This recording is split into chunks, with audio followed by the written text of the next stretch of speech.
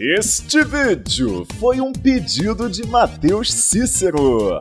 Apadrinhe o Planetasonic no Apoia.se e como recompensa você pode ganhar um desenho, acesso antecipado aos vídeos, grupo exclusivo no WhatsApp e outro no Facebook e a possibilidade de escolher qualquer tema para um vídeo sobre a série do Azulão. O link está na descrição.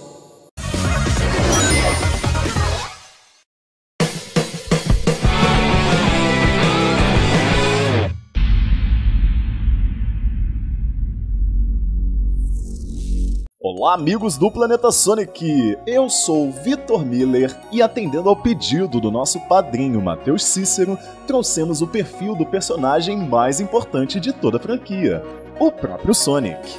Como sempre, vamos explorar a continuidade referente aos jogos, já que os quadrinhos ou desenhos animados se passam em outros universos.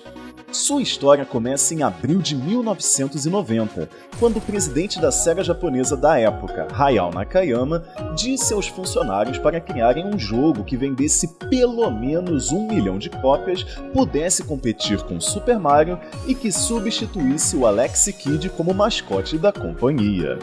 Com isso, uma competição interna foi realizada e diversos personagens foram submetidos, incluindo um guerreiro, um palhaço, um jovem herói, um humano com cabelo parecido com o do Bart Simpson, um robô, um lobo, um cachorro, uma galinha, um homem vestido em pijamas que deu origem ao Dr. Eggman e, curiosamente, um porco-espinho também.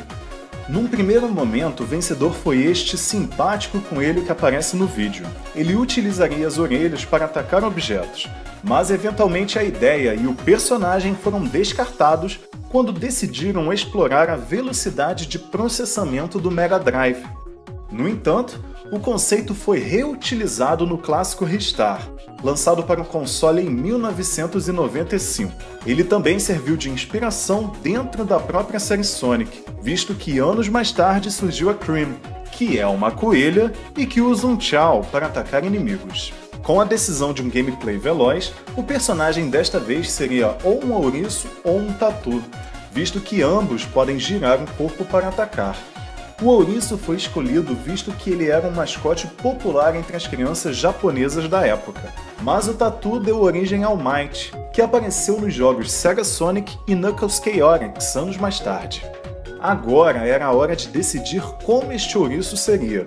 O desenhista e criador do personagem, Naoto Shima, estava em dúvida se ele teria formas bem próximas de um humano ou se ele teria uma forma mais parecida com um animal. No fim das contas, a forma de animal foi escolhida. Enquanto criavam o jogo, Oshima também ficou encarregado de dar uma história para o personagem. Ele idealizou que o Sonic teria uma namorada humana chamada Madonna e que ele seria o vocalista de uma banda de rock. Além disso, sua cor é azul para homenagear o logotipo da SEGA, seus sapatos são inspirados nos de Michael Jackson com as cores do Papai Noel e sua personalidade foi baseada no político americano Bill Clinton. Já o programador da série, Yuji Naka, diz que a sua cor é azul também para simbolizar a paz e a confiança, e que a velocidade dele também tem origem nos jogos de Super Mario Bros., pois o Naka adorava jogar o primeiro game do Bigodudo tentando passar o mais rápido possível das fases.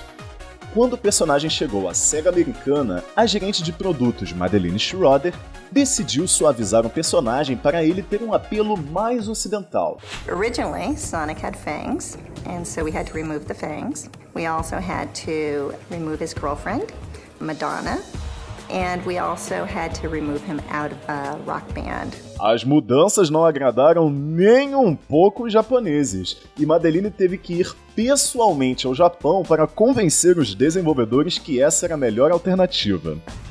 We had softened him a lot, and that was, there was war. I had to go to Japan and negotiate or rationalize why Sonic should look like this going forward, and that wasn't a fun meeting.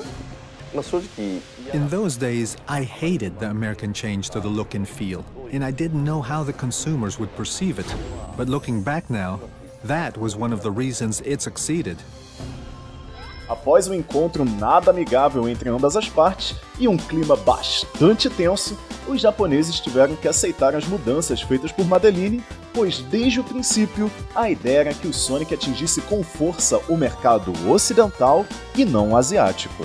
Em uma entrevista realizada anos depois, Madeline comentou esse assunto dizendo que nunca duvidou de que Sonic seria um sucesso e afirma com orgulho de que é a mãe do Sonic. Segundo ela, as mudanças foram feitas visando o melhor para o personagem, assim como uma mãe sempre quer o melhor para seus filhos. I didn't doubt Sonic. As a matter of fact, I'm known as the mother of Sonic. Mothers love their children. I protected that character. I helped define that character. Quanto ao personagem em si, ele é um ouriço terrestre azul cobalto de 15 anos que nasceu na Christmas Island. Sua comida favorita é o cachorro-quente e entre as coisas que ele gosta está correr, procurar aventuras, fazer novos amigos, músicas em rock and roll e dançar break. Por outro lado, ele odeia a maldade, mentiras, lágrimas e ver seus amigos em perigo. Ele é descrito por muitos sendo como o vento, justamente por ser movido pelo espírito aventureiro. Ele valoriza a liberdade acima de qualquer coisa, vivendo de acordo com as próprias regras, não se preocupando com o que outras pessoas dizem ou pensam, a menos que seja um grande amigo. O Sonic também entra numa dualidade entre bondade e agressividade, já que por um lado é extremamente benevolente, dirigido pelo próprio senso de justiça e sempre está do lado da verdade. No entanto, ele pode explodir de raiva quando vê injustiça e maldade, sendo capaz de arriscar a própria vida de modo impensado. Outra característica é o excesso de autoconfiança, o que acaba tornando um pouco atrevido, arrogante e até mesmo vaidoso quanto às suas habilidades. Com isso, ele em muitos momentos acaba depreciando ou até subestimando seus oponentes, e muitas vezes ofendendo seus amigos sem querer. Por falar em amizades, ele também acaba gerando grande apego aos amigos, protegendo-os de qualquer circunstância, não importa qual seja. Isso vale tanto para o Tails quanto para o seu quase rival, o Knuckles, e também a Amy Rose, a eterna apaixonada pelo azulão. Ele também não se prende ao passado e procura olhar unicamente para o presente e ao futuro. Por isso mesmo, ele não se lamenta e nem se arrepende das coisas que já aconteceram, tendo a capacidade de superar as diferenças e perdoar rapidamente aqueles que um dia já o fizeram mal. Isso fica bem evidente em Sonic Adventure 2, em uma circunstância com o Shadow. Shadow, what are you doing?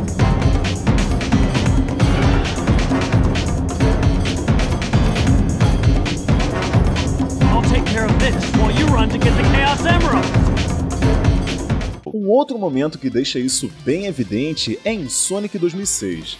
Após o Silver lutar contra o Sonic algumas vezes, o ouriço prateado acaba percebendo o próprio erro e mesmo sem pedir desculpas, o azulão acaba se aliando a ele.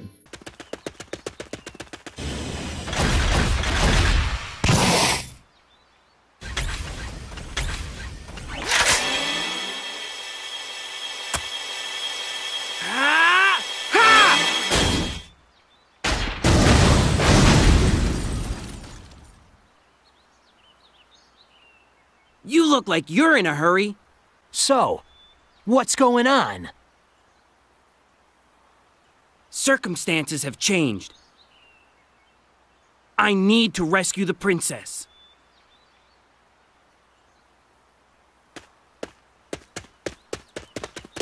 Quanto às suas habilidades, ele tem um talento inato para a super velocidade, atingindo facilmente a velocidade do som. No entanto, o azulão também é bastante habilidoso em fazer acrobacias, usar seus espinhos para atacar inimigos, é capaz de soltar a magia Sonic Wind, criar tornados com a sua super velocidade, utilizar a energia Hyper Go-On dos alienígenas Wisps para ampliar suas habilidades, além de conseguir sobreviver ao impacto de grandes alturas. Ele também é capaz de usar a energia do caos presente nas esmeraldas para realizar o Chaos Control, por exemplo, onde ele pode se teletransportar para outro lugar e também parar o tempo. Ele também pode usar um poder delas para atingir a super forma, sendo que nesta ele é capaz de voar e atingir a velocidade da luz. Outras transformações incluem o Dark Spine Sonic, visto em Sonic and the Secret Rings, onde ele usa o poder dos anéis da fúria, raiva e tristeza, porém sua personalidade faz com que ele continue lutando pelo lado do bem, apesar de ficar visivelmente mais agressivo. O Excalibur Sonic, visto em Sonic and the Black Knight, onde ele usa o poder de 4 espadas sagradas para atingir essa forma. E também o Hedgehog, visto em Sonic Unleashed, onde ele absorve um pouco da energia negativa do vilão Dark Gaia e acaba perdendo sua velocidade característica. Apesar de tudo isso, ele tem algumas fraquezas, entre elas a aquafobia, que é o medo da água, o que acaba levando a não saber nadar.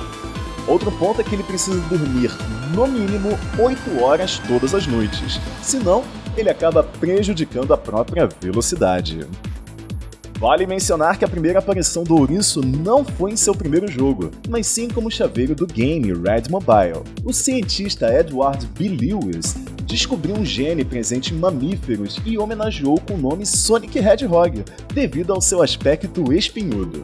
Além disso, ele também foi o primeiro personagem dos videogames a ter um balão na tradicional parada do Dia de Ação de Graças nos Estados Unidos em 1993. E este foi o nosso perfil do Sonic. Se gostou do vídeo, não deixe de dar o seu gostei e compartilhar com os amigos. Além disso, não deixe de apadrinhar a gente no Apoia.se e faça o nosso sonho de ter vídeos diários se tornar realidade. Também não deixe de acessar o nosso site e nossas redes sociais. Se você é fã do Sonic, é fã do Planeta Sonic. Um abração, galera! Até o próximo vídeo!